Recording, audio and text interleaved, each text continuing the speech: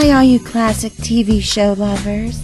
You're watching Wayback Machine 1, Classic TV. Hold on, honey. Wayback Machine 1 is on the air.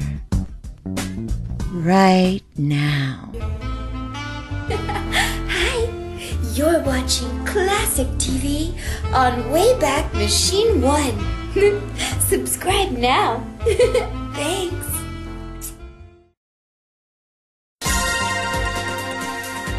Wayback Machine 1.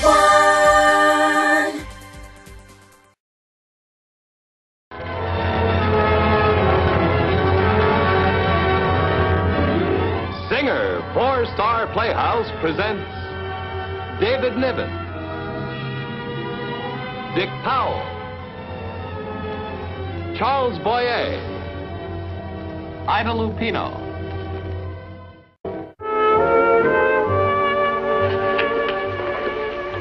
So this is how the other half lives, huh? I like it. I was referring to the other half, not the future better half. If you call me the better half when we're married, I'll leave you. I'm capable of even lower forms of inspiration. I might refer to you as the wife. Nice. Part of the so-called sidewalk syndrome.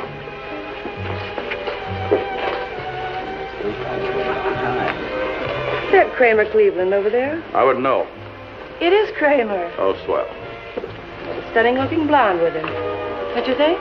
If I say yes, you'll say I'm a cad. If I say no, you'll think I'm being disagreeable. Oh, she is stunning. Oh.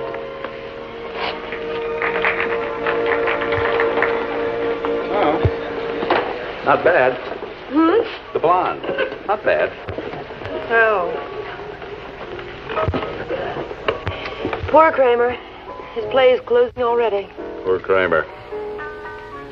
That's what I should have gotten you for our engagement present. A gold cigarette case. Oh, I'd just have lost it. And a lighter. I'd have lost that, too. Incorrigible? Yes, you are. You're a tiny bit miffed because I tried to agree that Kramer Washington's doll was a doll, are you? Kramer Cleveland. Oh, well, I was close. I do get annoyed at your indifference at the things that mean something to some people. I'm not indifferent. I'm just bored. I've seen it all before in the newsreels. Dan, did it ever occur to you that in your own way you're a snob? Me? Subway society? Yours is the snobbery of a self-made man, a plugger who came up the hard way. Walking the police beat, becoming chief of detectives, and then studying law to become district attorney. This is real bad? It's wonderful, Dan, and I'm very proud of you. You can be tried. Well, wait till we've been married 3 or 4 years. All those little differences will be ironed out. Marriage, like war, is the mighty leveler. I wonder, will marriage level us? Or will one of us level the other? I wonder which of us will be the stronger. Well, obviously, the one who gets up the earliest and takes possession of the bathroom. I'm serious, Daniel. Supposing it ever became a contest of will and character between us, who'd win? The man who got there by sheer force of will and ambition?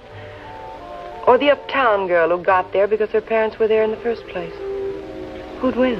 Is it important? I think it's something we should find out about before we're married. Well, it is kind of a mixed-up marriage. The smooth hands and the rough neck.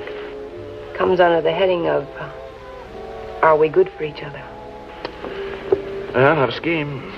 We start a contest. Our legion of well-wishers tear off the top of some nice juicy scandal and send it in with a letter that starts with, I think Dan Morgan and Lisa Quincy are good for each other because...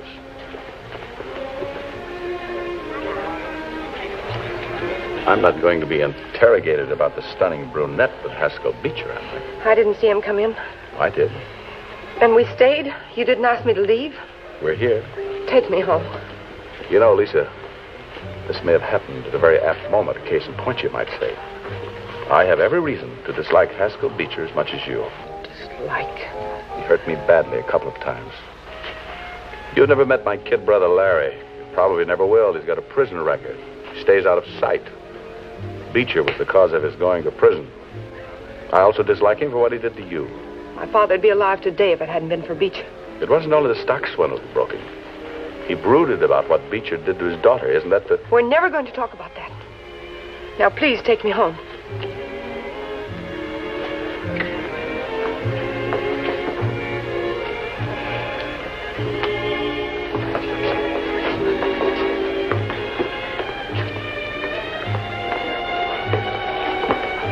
Lisa, my dear, how nice.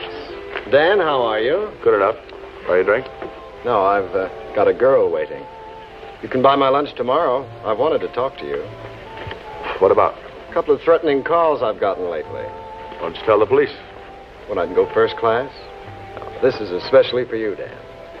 I've heard the happy news. We've got things to talk about, Dan. I'll pick you up at the office, 12:30-ish. Okay. You look lovely. Good night. Good night. You asked him to join us. I had a pretty good idea he'd refuse. And if he hadn't? Waiter, would you bring my check, please? If he hadn't, you'd faced it out. Because you uptown girls have a special class along with your special snootiness. Keep it. Supposing I'd left the table. Well, then I'd won points in the contest. Better discipline, self-control. Or more brazen hypocrisy, you mean? You can't defeat your enemy by avoiding him. Are you going to have lunch with him? Well, shouldn't I? You didn't threaten him. I'm not afraid of what he might say about you. Oh, I hate it. Temper. Oh, I've got to stop by headquarters for a while. Want to join me? No, I want to go home. All right, Lisa.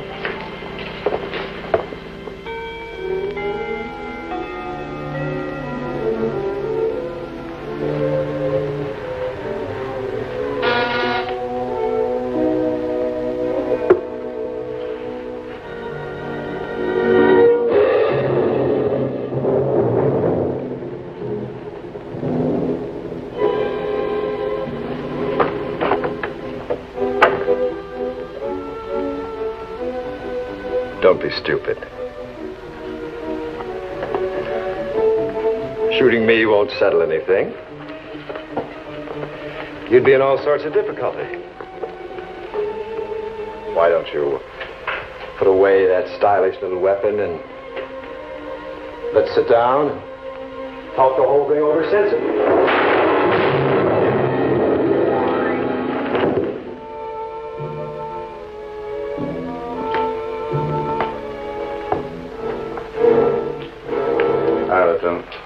Morning. How soon did you get here after the shooting, would you say? Wouldn't have been more than 5 minutes after people here heard the shots. Anything but touched? Not a thing. Call the coroner? On his way. Well, you better start rounding up suspects. Pizza wasn't popular. There's going to be a crowd. I know. I don't care. Get them all in. What about witnesses? We may be in a little luck. Good. I want to talk to them.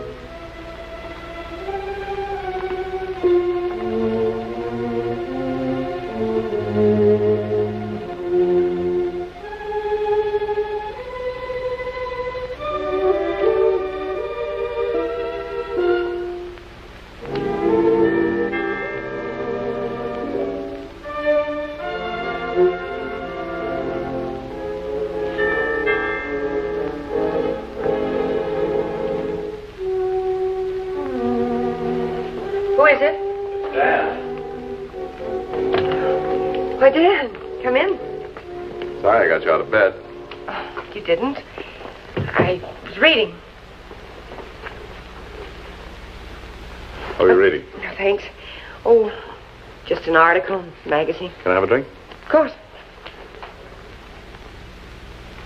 A mutual acquaintance of ours lost his health tonight. Haskell Beecher is dead. Shot twice. I'm not surprised. Oh? Somebody was bound to do it sometime. Somebody surely did it a couple of hours ago. Well, I can't say I'm sorry. I'm not. I can only say that I'm sorry that... Well, I'm rather glad. Why are you here, Dan? What did you really do after I left you? Did you go out anywhere? Is this your way of saying that I killed Haskell Beecher? Well, I didn't. That's a pretty big chip you're carrying on your shoulder. And that's a large insinuation you're making. Oh, Lisa, I need your help.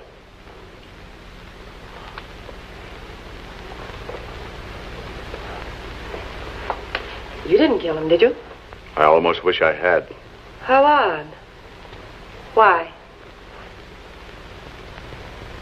Oh, did I drop that in your car? No, you didn't drop it in the car. You left it in Haskell Beecher's apartment. You were there tonight, weren't you? You're not going to tell me you weren't there. Do you want a confession? Is there one? I was at Beecher's, but I didn't shoot him. Is that all you want to tell me? I know you too well to imagine that you'd give me any more consideration than you'd give a stranger under suspicion. I can't quarrel with that. But I can't say any more until I've had legal advice. I've already shown you more consideration than I would a stranger. I've got your glove on concealing evidence, and I won't conceal it long. Now, will you do something for me?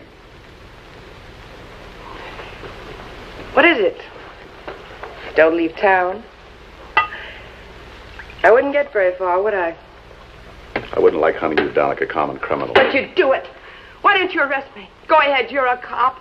You've got the evidence, I had the motive. You've got your duty and a great big career mapped out for yourself. Go ahead, arrest me. I don't want to arrest you. Don't worry, I won't run. I wouldn't know how. Be in my office at 10 o'clock in the morning.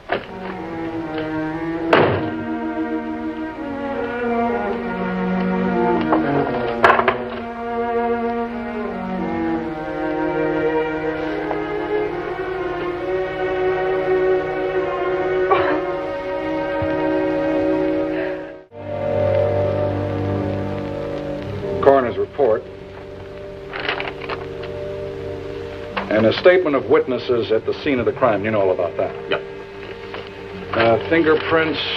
No, the killer apparently wore gloves. Yeah. And this report came from ballistics 10 minutes ago. Yeah? Miss Quincy to see you. Send her in. Let me know if there's anything else you need. Thanks, Lieutenant. Come in, Miss Quincy. Lisa? Got 2 more prospects lined up for you down at the lineup. Thank you. Sit down, Lisa. Was I lucky not to have been swept up with the rest of the suspects, or do I have influence?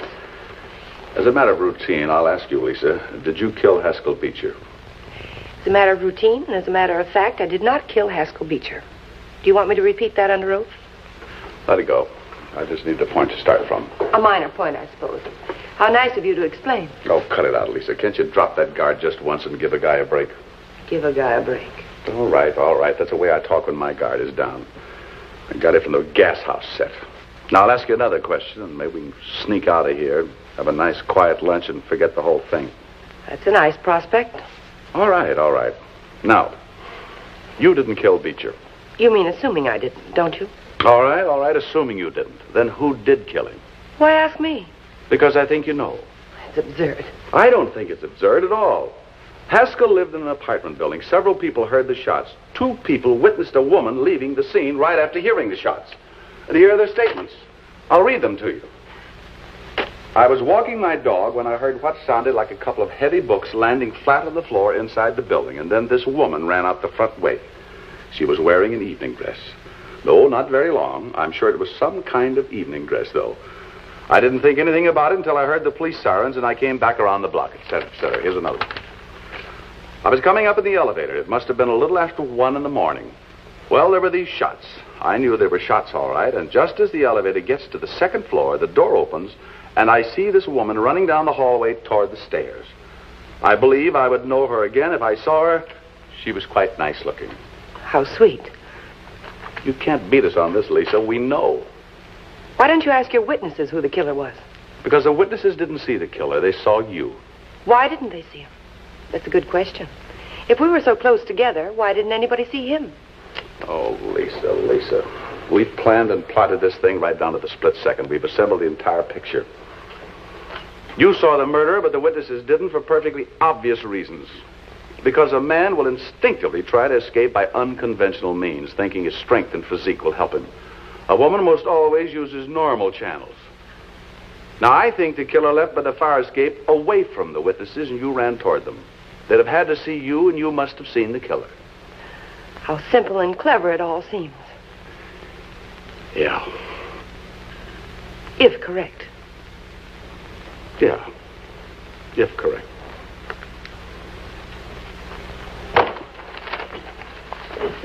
Dan, don't you think it's correct? All this intricate... Theory? It's clever and ingenious, but you don't believe it. You want to believe all this contrivance about people seeing me and my seeing the killer, but you don't. You think I did it, don't you, Dan? It's a good theory.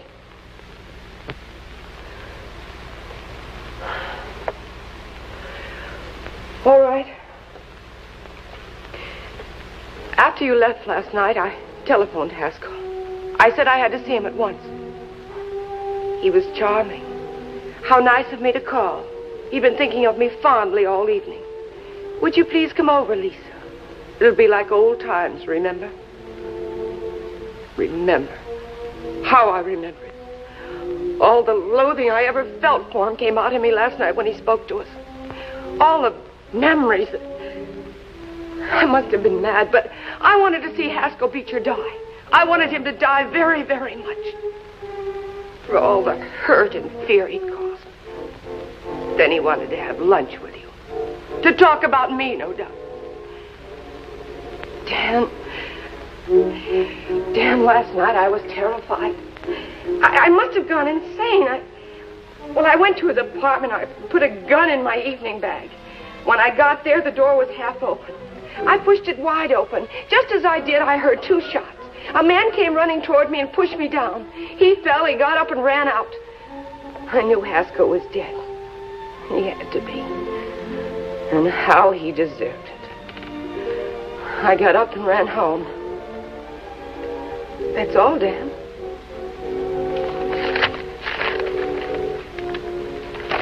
Yes, Mr. Beecher got a late telephone call, went through my board. Let's see. Must be it was around 1:45. It was a lady. Switchboard out there at Beecher's apartment. Look, Dan, it's never been fired. And I mean never. 25 automatic. Beecher was shot with a .38. All right. Our theory does hold water. You saw the killer. Got a good look at him. Who was he? I don't know. Could you identify him in a lineup? No. Look, Lisa, unless you help us, an enemy of the people, a murderer, will escape justice. And I don't care what the provocation was. He killed somebody. I'm sorry, Dan. Lisa, it isn't easy to send a man to his death, even a murderer. I hate it, but it's the job, and I'm trying to do it to the best of my conscience and my ability. Of course. Honest Dan Morgan. Without reproach, without fear. He doesn't want to send a man to a chair, but he doesn't mind if I do. How gallant. How charming. Well, I guess this is it. The contest. The Uptown Yankees versus the Gas House Boys. Remember our little discussion last night about the championship for you or me? Or in the nice eye of nature, which breed is the best? Oh, Dan, if you care anything about me at all, stop tormenting me like this. Tormenting you? It'll ruin everything between us. You won't face the lineup. All right, Lisa. Good enough. Your relationship with the law will be on a strictly formal basis from now on. Strictly impersonal. Goodbye, Lisa. Goodbye. Well, what else is there? I'm a cop. I can't go on with you knowing you're shielding a murderer. Dan, in your courts there's a saying. Only they're your courts, too. Forgive me for being stuffy about it. The courts have a saying that the accuser must come to the bar of justice with clean hands. Can't you understand that? Morally speaking, I'm a murderess. I can't condemn a man for a crime that I wanted to commit. Can't you understand that? Or is it all too subtle and theoretical for you? The Gas House gang may have been short on culture, but not on simple human understanding. And a pretty fair moral sense. What you're saying from your side of the tracks is that you owe a killer some cockeyed sort of loyalty because you both shared the same purpose, murder. No, Dad. What else? It's the blood bond of the underworld. It's the street. It's the ethics of children. It's kid code. No, Dan. It's let he who is without sin among us cast the first stone. Or the devil quoting scripture. It's Lisa Quincy, nice girl, saying she won't squeal on a murderer. Saying she won't be a dirty stool pigeon. Don't you see? I can't. I just can't. Which side are you on, Lisa? One more arrest. One more big pinch. One more conviction. One more charge through a man's body. Stop it. Then another rung up the ladder to assistant DA, district attorney. Who knows? Even mayor, governor, or senator. There's no end to your opportunities once you've made enough important arrests. Stop it. I'm sorry, Daniel. It's not your fault. It's mine. But I can't help it. I just can't tattle. Tattle? Oh, so that's it. Tattle. Listen, dear, I know how you feel about informing, if that's what you want to call it. None of us like to tell, to tattle. Ever since we could talk and were able to snitch on Sister, that's been the code. We didn't squeal. We didn't snitch. We didn't tattle. And it stays with us. We can't help it. And don't I know it? I face it every day in my job. But we're not kids anymore, Lisa. An adult society finds justice in the testimony of witnesses when a crime has been committed. We're not kids. Mentally, a criminal is a kid. Or sick, but not us. But my hands are dirty.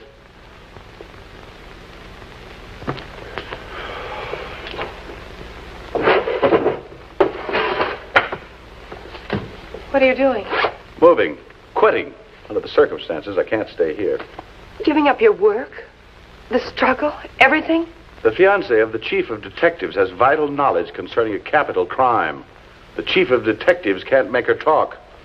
That could either be collusion or just plain incompetence, and that's not what I get paid for. Now, that may be too subtle or too theoretical for you, but I seem to get it all right. All your life you'll hate me. Ben, when can I see the lineup? This afternoon, 2 o'clock.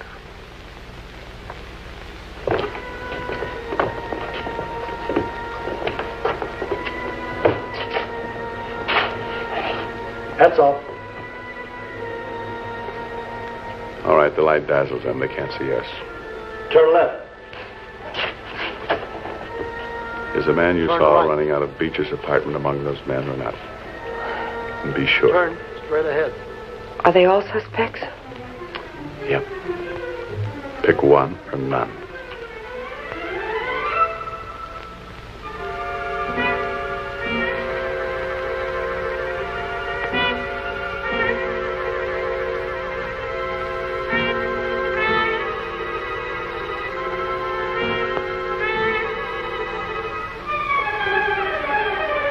Well?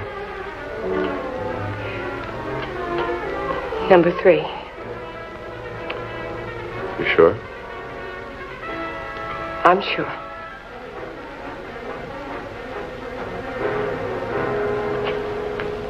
That's number 3. See if you can get a confession out of him. Here you go.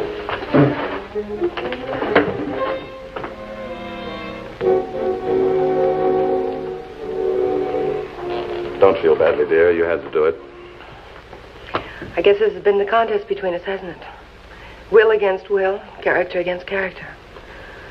Sorry it took me so long to face up to it. Gave you a tough time, too. But it was just the thought of sending a man to prison or maybe even to his death. Yes, Sergeant? Prisoner made a full confession. His death. You kill a man, you have to pay for it. Who is he? He's my brother.